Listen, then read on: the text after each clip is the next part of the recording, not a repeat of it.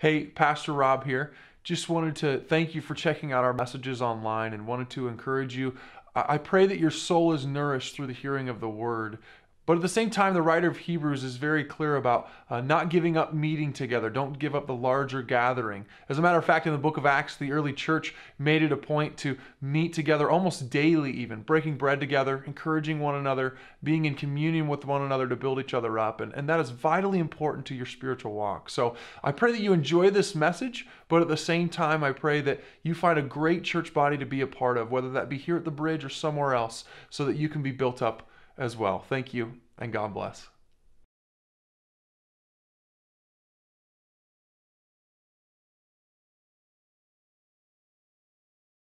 Well, I think it would be foolish if I didn't say this week has been a little different, huh? You made it though, and that's awesome. So let's go ahead and just give ourselves a hand for making it, all right? Cool. Hey, just to preface and get started this morning, I don't want to blow things way out of proportion, and I don't want to overreact here, but it is our responsibility here at the Bridge Church to make sure that your health and safety is at the utmost importance. And so to get us started this morning, as we think about this virus that's going around and all the crazy things that have been happening and all of the maybe the sense of fear, or maybe even the sense of, man, people were overreacting a little bit. No matter where you stand, you need to know that we here at the Bridge are doing everything we can to make sure that you are safe and that your children are safe and that we're taking the precautions necessary. So to get us started this morning, I actually just want to start by reading a statement from the church that we wrote on Thursday, just to talk about, hey, these are the steps that we are taking as a church, just to make sure that your safety is of the utmost importance. Can we just do that first? And then we'll dive into we'll get back to our regularly scheduled programming after a time of prayer. Does that sound good? All right, well, let me just read this to you. Bridge family, many of us have watched as the coronavirus disease, otherwise known as COVID-19, has escalated throughout the world. This last Wednesday, the World Health Organization officially declared it a pandemic. The Center for Disease Control is recommending all non-essential international travel cease. Even colleges, universities, and sports leagues are taking drastic precautions by canceling classes and major events to ensure our safety. I realize that many people may have different feelings towards the situation. Some are fearful, while others believe this has been blown out of proportion. No matter where you stand, however, the leadership team at the Bridge have a stewardship responsibility to engage in this proactively. So first, it's important to know that there are no known cases of the coronavirus in Floyd County as of March 15th, 2020, okay? As of March 11th, 2020, the known cases in eastern Iowa's Johnson County appear to be cases arising from passengers on the same Egyptian cruise ship as other cases, and the case in Council Bluffs involves someone who recently traveled to California. Recently, however, the community spread has begun to occur in counties still further south of us, all right? Your health and safety at the Bridge is our priority, and while we want to do everything we can not to overreact, it is our responsibility to take precautions. So here are some steps we're taking as of today, okay? First, we do not believe the situation requires us to cancel weekend worship services yet, okay? We will continue to meet at our normal times, and we would encourage you to attend. Secondly, at this time, we're making efforts to look into live streaming and pre-recording our services, should the situation arise for us to cancel, okay? Our goal is that if we are told that we need to incubate ourselves in our own households, then or at least not meet in big groups, then my goal is to at the very least have a pre-recorded service that will be online on social media and our website that will be streaming as of 9 a.m. and 10:45 every Sunday until we are told otherwise. Does that make sense? Okay. At this time, the Merge Youth Rally on March 20th is still going to occur as planned. Okay?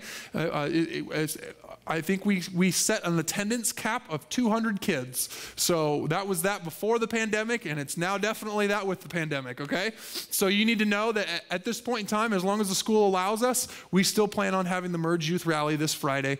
That being said, it seems as though canceling that may be imminent. I have no idea. Okay? So you just need to know that. We've taken extra measures to disinfect all areas, doorknobs, toys, and surfaces of the Bridge Church. We've also have plenty of toilet paper. Okay? So you just need to know those things.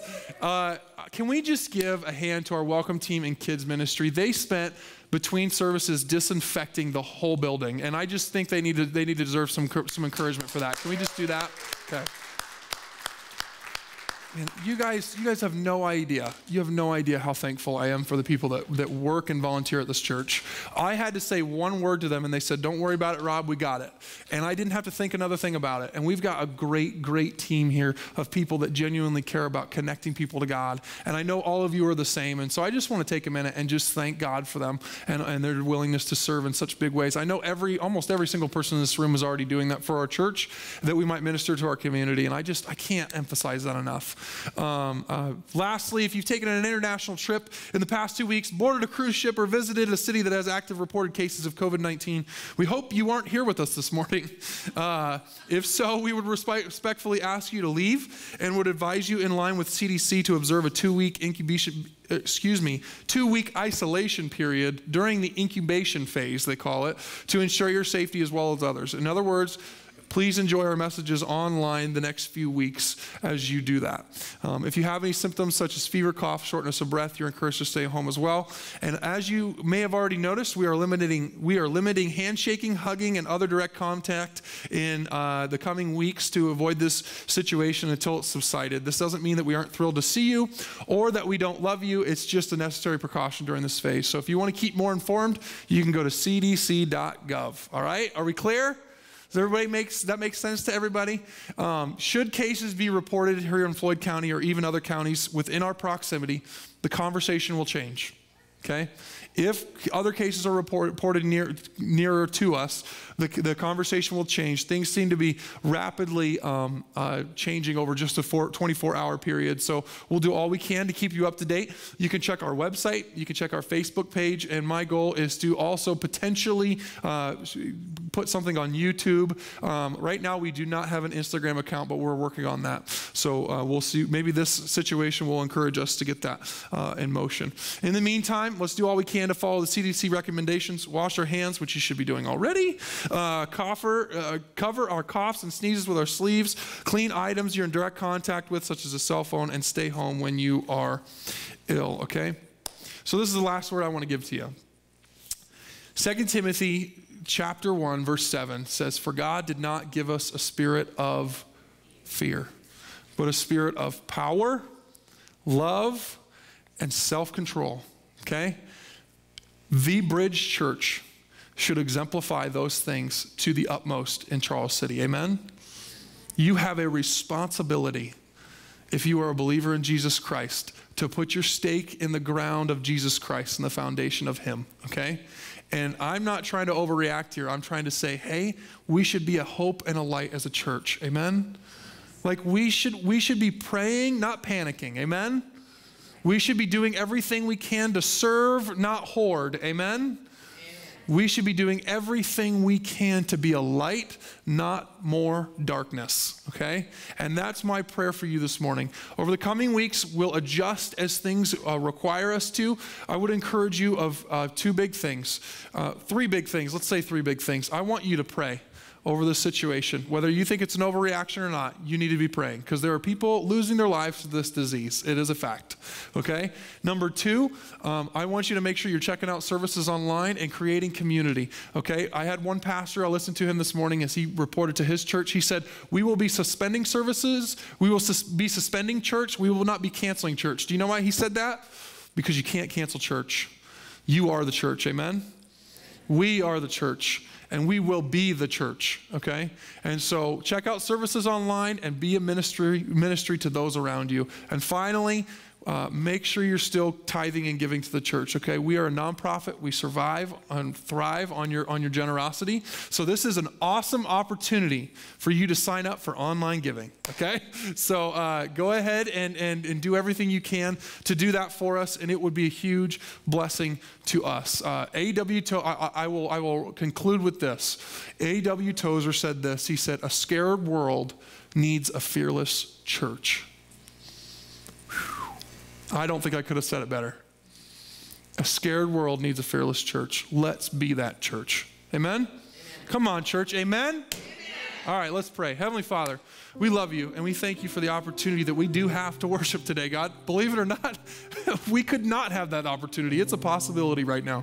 But Lord, you've allowed us to gather together. You've allowed us to come together as one. And God, the hardest part about this situation is that we need community. And sometimes the best solution for isolation is community, God. And Lord, we may or may not have that taken away from us. But Lord, no matter what, you are on your throne. You are in control. And Lord, what I pray this week, even as we dive into the message this morning, which I think this message is perfect, absolutely perfect for the time that we are in, Lord. God, I pray that we would be a ministry, that we would be the hands and feet of your Son Jesus, that we would pray, not panic, that we would serve, not hoard, that we would be a ministry to every single person we come in contact with, Father, that we would be a firm foundation for people to lean on as we lean on your Son Jesus Christ, God. We pray for our country. We pray for our elected officials. We pray for our medical officials. We pray for the nurses and the staff and all of the nursing homes, specifically in our town, Lord. Hearing about the lockdown that they're in and thinking about the residents that I was just talking to a worker this morning from Chautauqua, and Lord, her report was that the residents are getting restless because they haven't had anybody to visit them recently. And so, Lord, I just pray a spirit of peace would come upon those homes and those people, Father. You are in control, and your Holy Spirit can give us a peace that transcends all understanding. So, Lord, I pray that every believer in our nation would sense that and feel that and be an example of that, Father. Lord, we know that you have the power and the grace and the wisdom to help us to get through this. So may it be that works through us in the name of your Son, Jesus, and the power of your Spirit. We pray in faith, not fear. And all God's people said as loud and proud as they said, amen. Good stuff. Well, I got a couple announcements for you guys today before we dive into all the stuff that, before we dive into everything. First off, my name is Rob Williams. If you don't know me, my name's Rob, and I've been the lead pastor here at the Bridge for about 4 years now. And we are so glad to have you here today. If you are new with us, we want to welcome you to go ahead and grab one of these blue cards from the chair racks in front of you. Here at the Bridge, we believe it's our job to connect people to God. And the best way we can do that is by connecting with you first. So please, please, please grab one of these welcome cards and fill it out. And then take it back to our Welcome Center after service, and we have an awesome free gift we would like to give you for doing that. Otherwise, we're just glad you're here, okay? I've got a few announcements for you. At this time, the Merge Youth Rally is going on as planned. For those of you that don't know what I'm talking about, the Merge Youth Rally is this Friday and Saturday. It's an all-night lock-in that we're putting on at the Charles City Middle School. And let me correct myself, we are not putting it on. All local area churches are putting on Merge this year, and we're really excited about it. So if you are a teen, you know a teen, you have a teen, any kind of teen you got, okay? Make sure to go to mergerally.com and get them signed up. We really, really would love to have them there. We've got a speaker coming all the way from Washington to share with them, and we are really, really excited about this night. It should be a great time together. And unless the schools prevent us, we plan on having it, okay? The cap for the Merge Youth Rally is 200 people, so we should be good. And also next week, next Sunday night, we have a membership class. A number of you have been asking about membership class. Hey, when's the next one? How can we get in on it? Well, here's your opportunity. You can go to our website and get registered online. March 22nd is the date. There is free pizza in the middle. And some of you guys are going, Rob, I'm not sure I want to go into membership, but I've been thinking about it. Hey, just come check it out. Just because you take the class doesn't mean you're required to become a member. Come for the free pizza. Come to learn about the Wesleyan Church and who we are as a Bridge Church. And, you know, if you're not interested, you can abstain from signing up. And if you, hopefully you'll be inspired to and be excited to join in and take ownership for what's going on here at the Bridge. And we want to implore you to do so. Finally, this last event I'm really excited about. It's called the Westwood Benefit Brunch, and this is actually something that our men's ministry department came up with. A couple guys named Justin Murphy and John Jenkins thought it would be an awesome idea to partner with the community and do everything we could to raise money for Westwood Park. Now, many of us know Westwood Park as Oak Park, okay? Oak Park, all the Charles City OG knew what that was. But anyways, the Westwood Benefit Brunch. We're really, really excited about this. If you've ever been over there, you'll notice that the bathrooms are a little dilapidated and that the bleachers need some work and a few other things. And so what we've decided to do is Justin and John came up with this great idea of throwing a big fundraiser. And our goal is to raise $10,000 that we might be able to fix up the bathrooms as well as replace the bleachers. And we are really, really excited about this event because this is also going to be an Easter outreach event, okay? That's what we're excited about because we're going to have a ton of people in our building having breakfast with us, and then we're also going to be putting out Easter invites. Say, hey, if you don't got anywhere to go for Easter, come to the bridge. We really, really want you here. So if you don't have this date marked down on your calendar, please do so. And if you're a guy, just do me a favor. If you're a man, raise your hand. Come on. Come on. All right, if you just raised your hand, sign up at the Welcome Center on your way out, okay? We could use your help putting that breakfast together, serving it, making the food, etc. We are really, really excited about this event because this is an opportunity for us as the Bridge Church to say, hey, we care about this community so much that we're willing to put our money where our mouth is. Amen? Amen. So I hope you can make it. We're inviting the entire town to this thing. We're putting it all over Facebook. Share it on social media. Invite your friends. Make sure they show up. We can't wait for this event to happen, all right? That's everything I've got for you. So why don't we go ahead and dive into the message. This week, we are in week 2 of this series called Disciple. Last week, we kicked it off by talking about the fact that this whole series is about what it looks like to be spiritually formed into a disciple of Jesus Christ, okay? And the first stage we talked about was the show me stage, and we'll talk about that in a minute. But today we're going to be getting into stage 2, and I want to start this morning by asking you a question, okay? Do you remember the first time you ever drove a car? Okay? All right. Yeah, I'm already hearing giggles. Okay. Well, I'm already hearing giggles. Do you remember the first time you drove a car? How about this? Do you remember who taught you how to drive that car? You remember that? Okay. Yeah. All right. How about this? Was it a stick shift or an automatic? All right, so if it was an automatic, raise your hand, okay? If it was an automatic, okay, so those are the weak ones. Put your hands down. All right, if it was a stick shift, raise your hand. Oh, yeah, see, I was a stick shift guy, all right? Good stuff. All right, now let me ask this. Was it a relaxing experience for you, or was it a terrifying experience for you? Oh, never mind. It was probably more terrifying for the person teaching you. Don't worry about it. Okay. My dad was the one who taught me, because my mom's like, I ain't having any of that, right? My dad was the one who taught me how to drive. Thankfully, most of it came pretty natural to me. Driving has always been something that came pretty natural to me. Something I like to brag about is the first time I parallel parked, I think it was a 2005 Chevy Silverado, and I parallel parked it on the first shot. That was my big pride thing about driving. It came pretty natural to me, but that doesn't mean that everything was perfect when I learned how to drive. As I thought about it this week, I'd say my driving experience probably actually started when I was about 11 or 12 years old. My first driving experience actually probably started in my dad's 2000 Kia Sportage, believe it or not, okay? Now, don't get me wrong, he didn't let me drive the car at that age, okay? I wasn't near tall enough at that point to even reach the pedals, but he did teach me the H pattern. Okay? And what I mean by that is my dad, his Kia Sportage was a stick shift. And he taught me how to shift his truck or his SUV, whatever you want to call it. And so he'd run the steering wheel and the pedals, and I got to shift the truck, right? Now, as I think about it, I realize that's probably one of those things that my dad let me do as a kid. You know, for those of you that have kids, you know how sometimes you give your kids that one special privilege, that one time, right? And then you regret it for the rest of your life, right? Because then every time Dad and I got in the truck, what did I say? Dad, can I shift? Dad, can I shift? Dad, can I shift? Right? And it drove him nuts. But that's probably where my driving experience actually began. And then that eventually evolved into me, my dad sitting on my dad's lap, and we drove around our local fairgrounds or Kmart parking lot even. And my dad would still operate the pedals, but I got in the stick shift, but I would operate the steering wheel, right? And then until eventually I turned 14. And when I turned 14, my dad was probably a little too brave the day I got my permit. Anybody remember the day you got your permit? Okay, how many of you guys completely skipped the permit? Raise your hand. All right. Man, I don't understand y'all. Dude, the day I turned 16, I already had my car bought. That's how excited I was about driving, okay?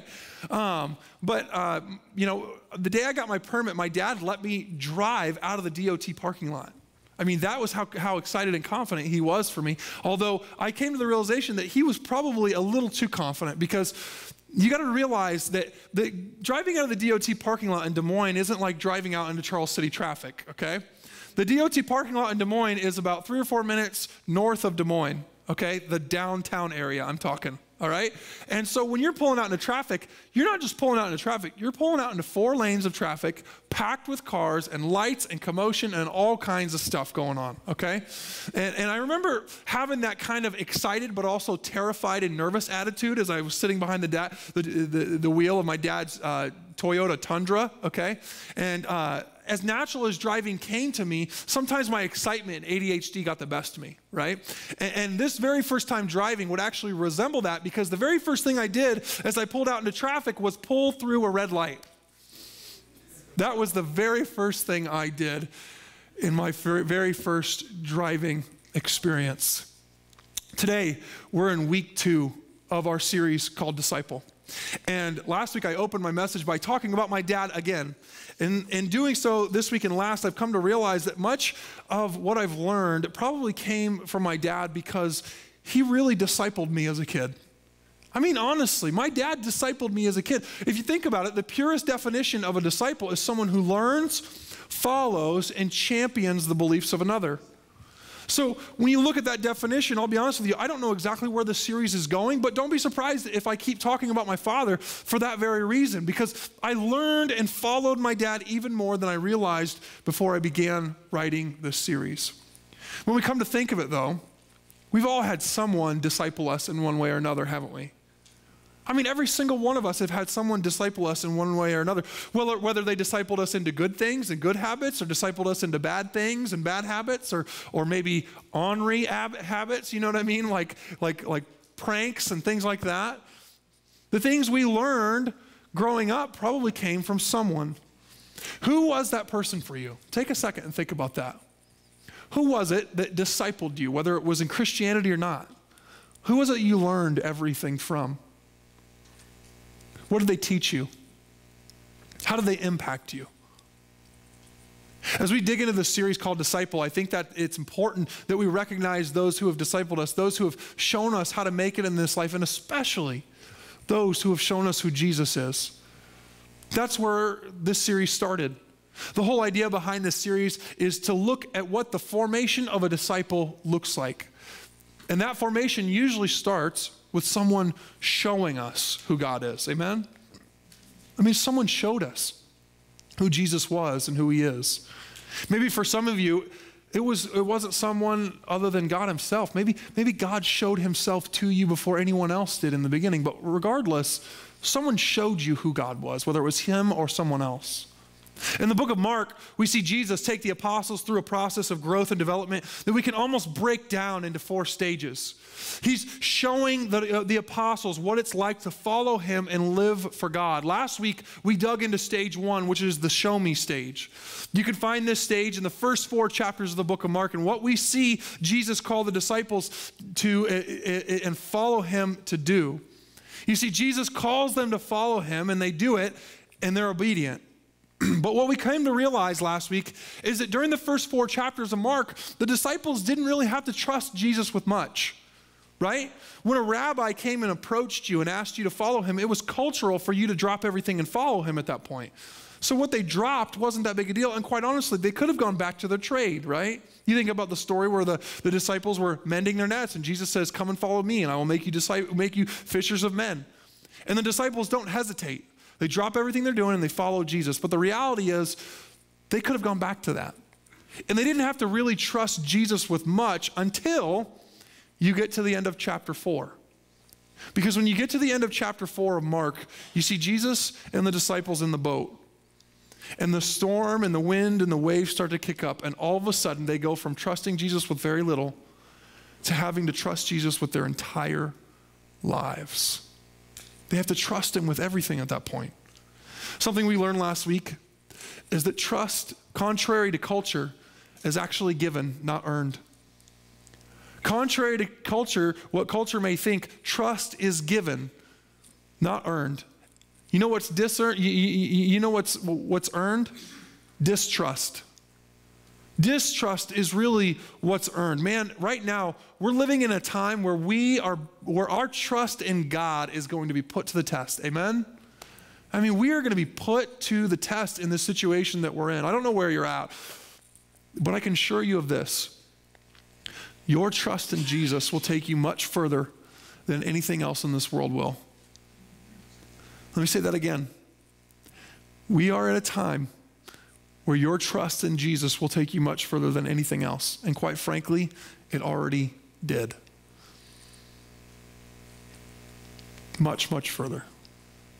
We have to trust Jesus with our lives, no matter what's going on around us. I pray that you're able to do that, not just for your sake, but for the sake of others today, or for the sake of others as well. Today, we're going to be diving into stage 2 of the formation of a disciple. Like we said, Jesus spent the first part of his ministry simply showing and doing all he could to show the disciples who he was. The purpose of this was to build a relationship with the disciples, because he knew they weren't going to trust him if they didn't have a relationship, and help them realize that he could be trusted. But once they begin to trust him with their lives, he's able to move them on to bigger and better things. And this is something that should connect with you completely and directly and in many ways. Many of you here today have been following Jesus at a distance. You've been watching and learning and observing, but now God's calling you to take a leap and trust.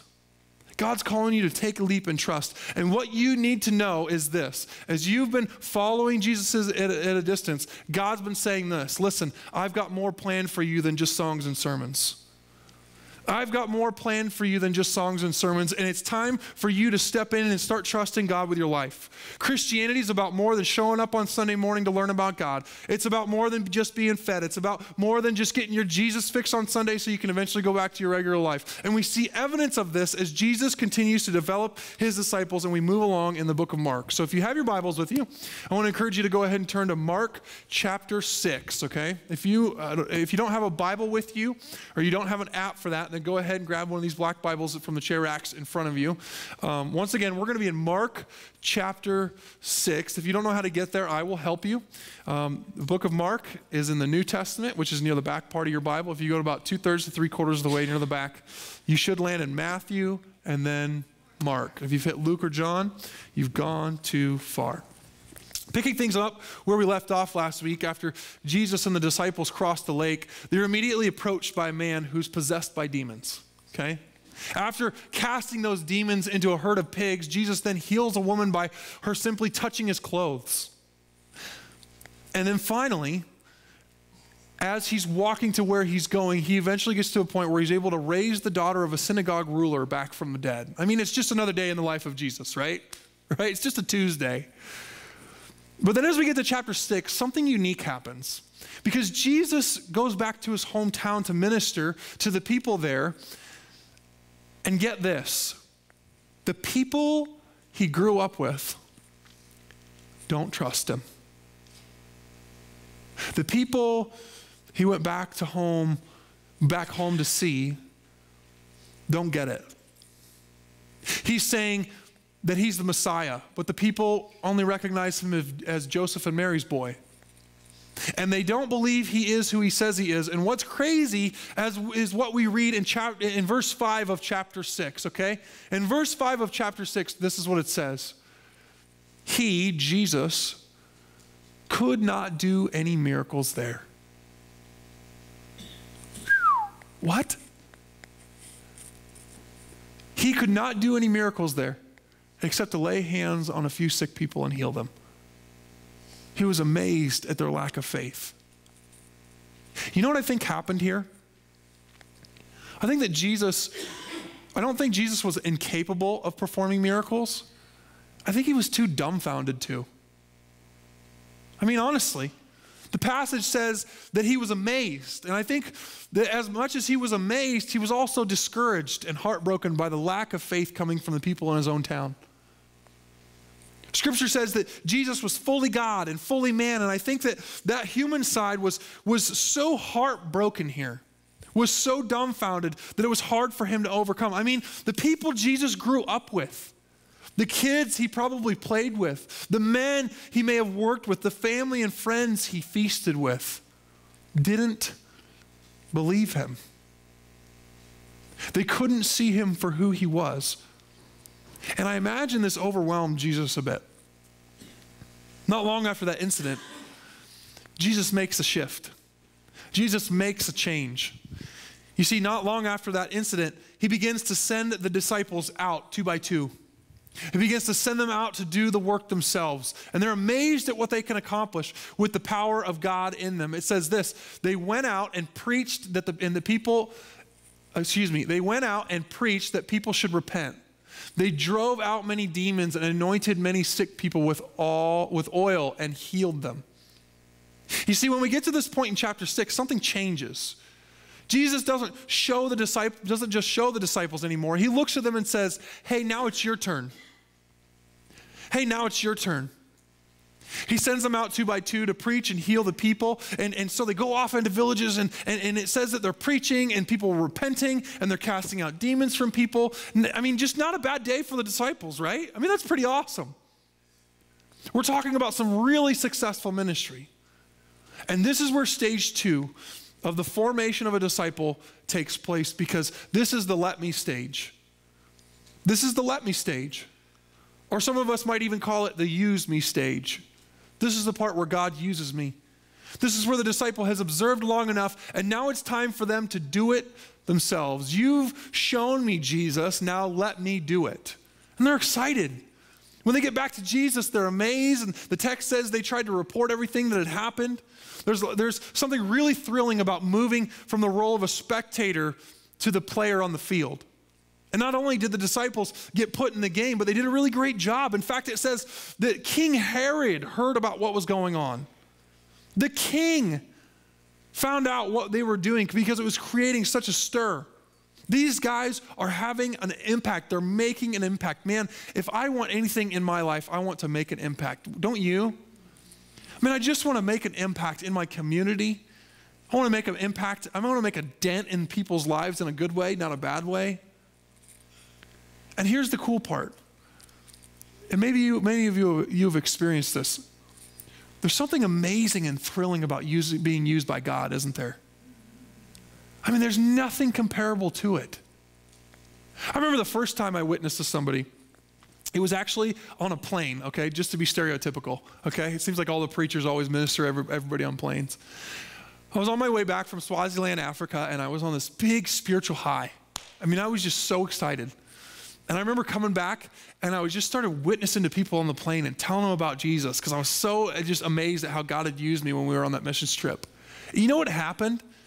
Like, God started bringing scripture passages and things to my head that I'd never memorized in my life. And the Holy Spirit started using me to say things I'd never said before, and I never thought of before, and I never even known I could do. It was incredible how God used me, and there's just nothing more thrilling than knowing that, man, that could have only been the Holy Spirit. Like, I literally got off that plane and went, I don't know what I just said, but I know it was good. At this point in the language for the disciples, in chapter 6, verse 30 of the text, which is where we're going to pick things up in a minute here, you recognize that the language changes. You see, instead of calling them disciples, now they're called apostles. An apostle is a messenger. They weren't just there to be students or learners now. Now they were going out and doing the work, and they're doing a great job. In fact, the crowds start to recognize them. And when they sailed across the lake, the text shifts in the language as well, because it says that the crowd saw them leaving. And they recognized them. And then they followed them, not just Jesus. It's not just about Jesus anymore. It's about Jesus and the disciples together. People are recognizing all of them. You see, the show me stage is where we watch, while the let me stage is where we do. And God is calling us to not just watch him, but to be used by him. Amen, church? God's calling us to be used by him. And the culmination of this stage occurs near the middle of chapter 6, starting in verse 30. So let's just read this together. We're going to read quite a few verses here, so buckle up. Here we go, starting in verse 30. The apostles gathered around Jesus and reported to him all that they had done and taught. Then, because so many people were coming and going that they did not even have a chance to eat, he said to them, "Come with me by yourselves to a quiet place and get some rest." So there's a bunch of commotion going on around them. You ever try to have a conversation in a crowd, right? It's difficult. So Jesus is like, you know what? We haven't even gotten dinner yet. Let's go across the lake. Let's get away from everybody. Let's figure things out, okay? So they went away by themselves in a boat to a solitary place. But this is where the people saw them, right? Many who saw them leaving recognized them and ran on foot from all the towns and got there ahead of them. When Jesus landed and saw the large crowd, he had compassion on them because they were like sheep without a shepherd. So he began teaching them many things. By this time, it was late in the day, so the disciples came to him. This is a remote place, they said, and it's very late. Send the people away so that they can go to the surrounding countryside and villages and buy themselves something to eat. And this is the very key part in this passage. But Jesus answered, you give them something to eat. He says, you do it. They said to him, that would take more than a half year's wages. Are we to go and spend that much money on bread and give it to them to eat? How many loaves do you have? He asked. Go and see. When they found out, they said 5 and 2 fish. Then Jesus directed them to have all the people sit down in groups on the green grass. So they sat down in groups of hundreds and 50s, taking 5 loaves and the 2 fish, and looking up to heaven, Jesus gave thanks and broke the loaves. Then he gave them to the disciples to distribute to the people. He also divided the 2 fish among them all. They all ate and were satisfied, and the disciples picked up 12 basketfuls of broken pieces of bread and fish. The number of men who had eaten was 5,000. 5,000. So the disciples, after being sent out in twos, try to report everything to Jesus. There's too much commotion, and they end up having to leave, right? As they're reporting this to him, they decide, you know what? Jesus goes, you guys, I can't hear you. I can't understand. Like, let's get away. Let's go grab something to eat. Let's chill out, right? And we'll talk about this in a little bit here. So they hop in the boat, and they try to go to a solitary place, but the crowds follow them. And Jesus has compassion on these crowds when they land the boat, and so he just starts teaching them again. But then it begins to get pretty late, and people haven't eaten yet, so the disciples encourage Jesus to send the people away. And Jesus says something here that I think is easily missed, especially if you've heard the story before. In verse 37, what's Jesus say? He says, you give them something to eat. Now, many of us know this story. Maybe we heard it growing up in Sunday school, or we've heard it 100 times in church. We know that eventually Jesus feeds them, and that's what we highlight in the story, right? This crazy miracle that Jesus did. But first, he tells the apostles to do it. Now, there were thousands of people there, and it's easy for us to place ourselves in the position of the apostles, right? Well, that would be impossible. Like, that's crazy. What are you talking about, Jesus?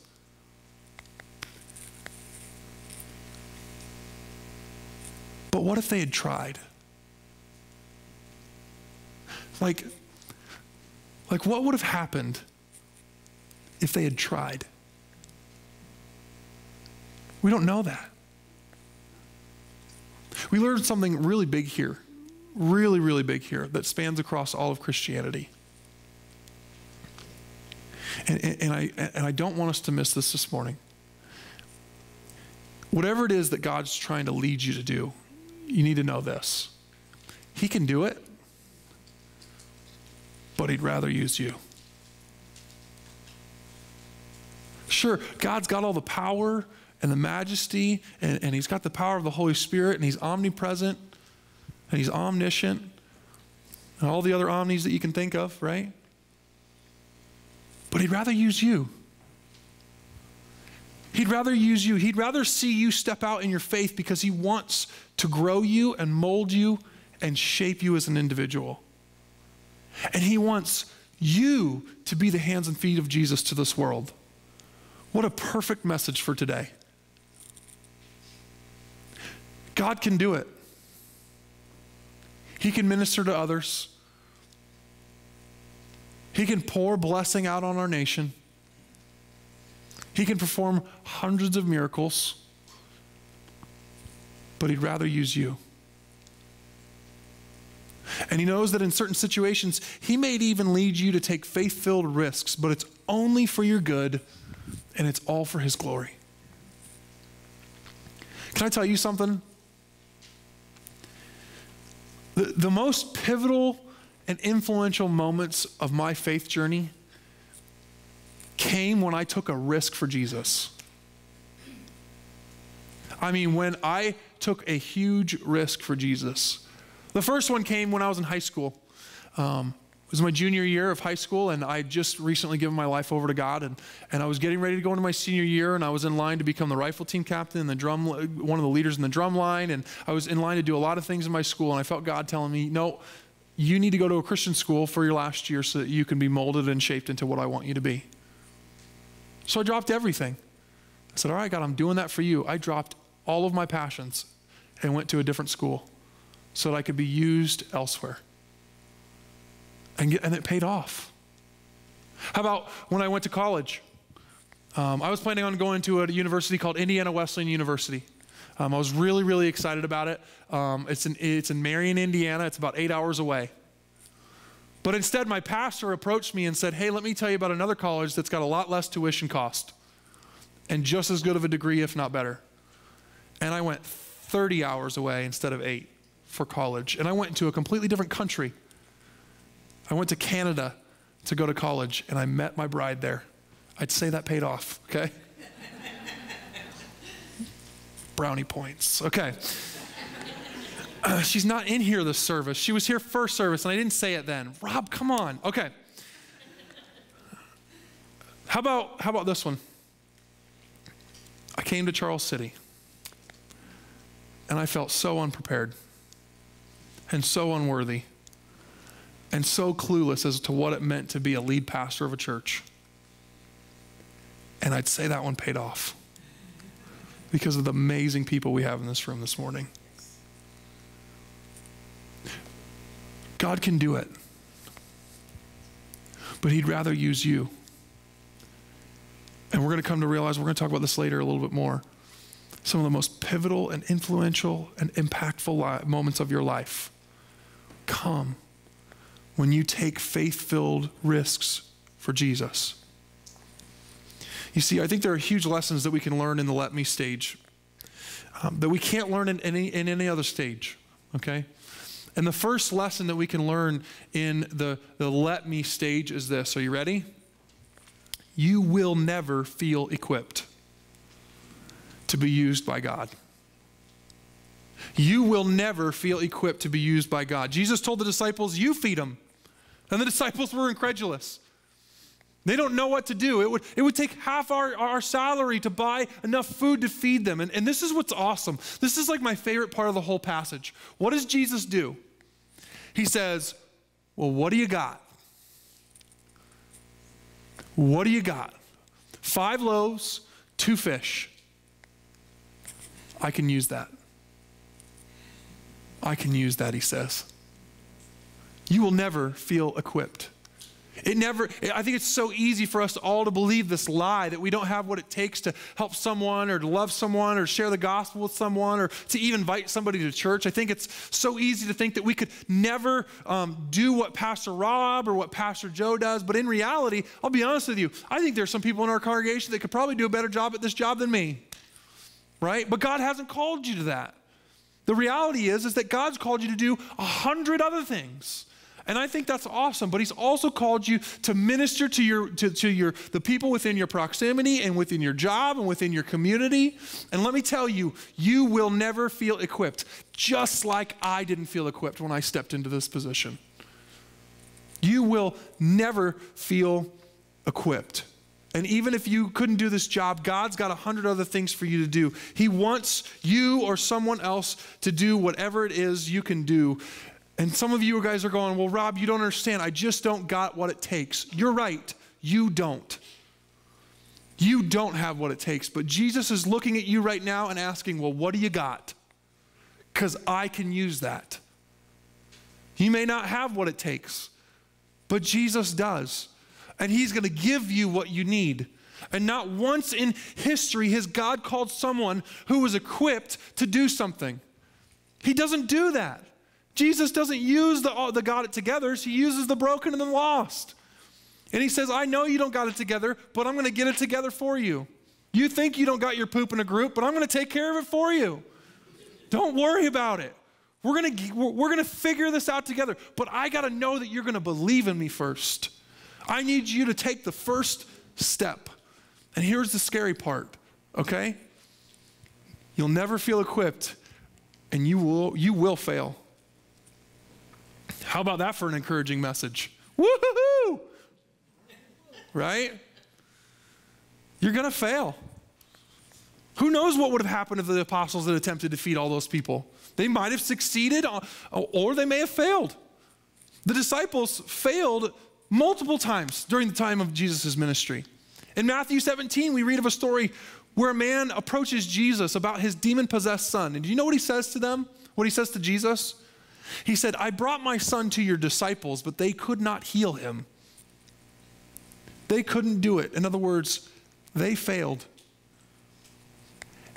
And sometimes stepping out in faith for God includes failure. The disciples failed all the time. Peter was the epitome of someone who failed. He tried and failed a number of times, which is probably why I relate to him so much. When you step out and take courage to do something for God, not everything's going to be a success.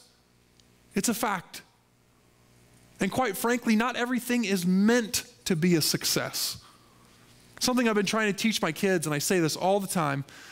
I look them in the eyes and I say, kids, why do we fail? And they say, so we can learn. Kids, why do we fall? So we can get back up and try again. Why do we fail? So we can learn. Failure doesn't mean that nothing happened, nothing good happened. Failure is how we learn and grow and how God changes us and matures us. How about this one? This is a big one, and some of you guys are going to be like, Rob, you're a heretic, but just go with me, okay? Are you ready? I believe that sometimes God sets us up to fail. And this is where things get a little dangerous. I love the passage in Philippians that says, I can do all things through Christ who gives me strength. But then sometimes I can't. How about that? I can do all things through Christ who gives me strength, but I would say that, you know what? Sometimes I also can't. Whoa, Rob, that's heresy. That's not scriptural. I mean, that's the most quoted scripture passage in all of social media, right? Absolutely, it's scriptural. Just because I can do all things through Christ doesn't mean I will do all things through Christ. In the book of Acts, Paul wanted to do all kinds of things that the Spirit wanted him to. And he failed. It literally says the Holy Spirit prevented him from doing that. And that's okay. Because it's in those moments that we fail that God grows us the most. Amen? I mean, that God grows our faith and forces us to grow in maturity. And it's the times where God doesn't come through and we trust still that our faith grows even more. All right, to keep on our line of inspiration this morning, let me get to lesson number 3. Are you ready? You will never feel equipped. You are definitely going to fail. And not only that, you will never have enough strength or power to accomplish the things of God. You won't, but He will. One of my favorite passages in all of Scripture, Paul's writing to the church in Corinth, and he's talking to them about this. He's talking to them about this thorn in his flesh, this obstacle that he can't seem to overcome that's been placed in his life. He can't seem to get rid of it. Some people think he's talking about sin, while others think he's actually talking about a literal thorn that's in his side. But this is what it says. It says, 3 times I pleaded with God or the Lord to take it away from me. But God said this, my grace is sufficient for you, and my power is made perfect in what? Weakness. Therefore, I boast all the more gladly about my weaknesses, so that Christ's power may rest on me. That is why, for Christ's sake, I delight in my weaknesses, in insults and hardships and persecutions and difficulties and coronaviruses. For when I'm weak, then I'm strong. You won't, but he will. Paul said he gladly boasts in the weaknesses so that, the scripture passage says so that. Therefore, I will boast all the more gladly about my weakness, so that Christ's power may rest on me. God may be asking you to do something or confront someone or step into a situation that you just don't think you have the power to do, and you'd be right. But it's not about your power, it's about his promise, amen? And it's time for you to step into it. So let me ask you this. As you learn these lessons, as you come to realize that you're never going to feel equipped, or that you're always going to, not that you're always going to fail, but the fact that you are going to fail, and that you'll never have enough power or strength, let me now ask you this. Knowing all of those things, what is one step you can take into the work of God this week? What's one thing you can do in the coming weeks as our nation deals with everything that it's going through right now? What's one thing you can do to be an inspiration and a light? I mean, come on, church. The darker this world gets, the brighter his light can shine. Come on, church. What is one step that you can take into the work of God this week? God wants to use you. What is it that you need to do? Where is it that you need to go? Who is it that you need to turn to? Who is it that you need to talk to or serve or just be present for? How is it that God wants to use you in the midst of trial and tribulation? Just take a minute and think about that. I bet almost immediately some of you have things coming to your mind. Take a minute and think about it. What is one thing that I can do to step into God's work this week? Whether it's filling out a red card so that you can serve here at the church, or better yet, serving in your community, or just being cognizant of the people around you when you're in the grocery store that are in a panic. What can you do to serve and love people and be a ministry in this time? What a perfect message for today. God wants to use you. I want you to think about three things. Who, what, and when. You can write that down. I didn't put it in your outlines. Who, what, and when. Who is you, okay? The who is you. This comes from a book called The Principles of Execution. The who is you. We already know the who, right? What is it that God's calling you to do? What's he asking you to do? What are you seeing that you can be the answer to someone's prayer? Okay? So who, what, and when? When are you going to do it? Put a date on it. Because if you don't, you're not going to do it. Who, what, and when? Write it down, put a date on it, and hold yourself to it. How about this? As our country is going through this global crisis, how can you be a ministry to others? Are you hoarding supplies or donating them? Are you being wise or destructive with your social media presence and interactions? Are you being an encouragement or a discouragement? Are you being light or darkness? What are you doing to contribute to the mission of connecting people to God in a place that could potentially be darker than we may realize? Than we may even see with our own eyes, because we know that we're living with an eternal perspective, and we know that no matter what happens, God's got us. Can I tell you something? There's a lot of people in this world that don't have that. They're terrified right now. They don't know what's next.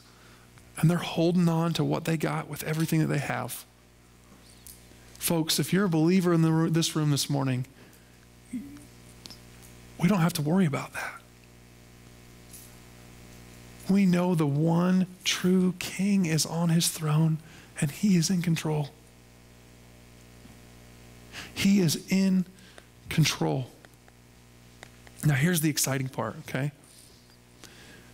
When you step out to do the work of God, I promise you, you will experience some of the most faith-filled and exhilarating moments of your life with Jesus. I mean, you will. When you give without expecting to receive, when you serve without expecting to be served, when you step up, when in situations where God's calling you to step up and you've got nothing to catch you if you fall. I mean, nothing. Right? Faith, the thing I like to compare faith the most to is doing a backflip. Okay? You ever do a backflip in a pool? Some of y'all are like, no, Rob, I'm not crazy like you, right? I remember when I was a kid, I was trying to learn how to do a backflip, right? And the biggest struggle with me learning how to do a backflip was like, forgive me here, but you stand on the edge of the pool, right? And you like bounce, right? And then the hardest part is throwing yourself back. I'm not going to do it now, okay? Throwing yourself back without flailing like a chicken before you smack on the water. I did that about 100 times before I could ever do a backflip. Do you know why? Because you can't see where you're going. And it's not until you're upside down and completely out of control that backflip becomes a reality, right? Do you know how many people aren't able to do that because they don't have the faith in this life to carry them? They don't have the trust in their holy God that he's going to bring them all the way around. It's your job to be that light, folks. It's your job to step in and step up and ask God, God, let me do it. How can I be the hands and feet of Jesus? God wants you. He wants to use you. And when you're obedient to him, he will take what you've got, and not only will he use it, he will multiply it tenfold because of your faith in his kingdom. Paul said this to the church in Rome. He said, the Spirit of God who raised you from the dead lives in you. So what are you going to do about it, church? Let's pray. Heavenly Father, we love you and we thank you for, God, the exhilaration that we can experience in being used by you, Father. No matter where our world turns, we know that the darker it may seem, the brighter your light can shine and the more powerful you can become in the presence of others, Lord. And honestly, the more powerful we can become. And so, Lord, we pray over this spirit of fear, God. We cast it out in the name of your Son, Jesus. And we pray in faith that we would be a people of faith, that we would be a people of power and love and self-control and light and kindness and gentleness and self-control, Lord. Just help us to be the people that you've called us to be, to display the works of the Spirit, the fruit of the Spirit in a time when it seems impossible, Father. We pray this in the inspiration of your Holy Spirit, in the name of your Son, Jesus, and all God's people said, amen. Be sent, church. Have a great week. I might see you next week. I might not. God bless.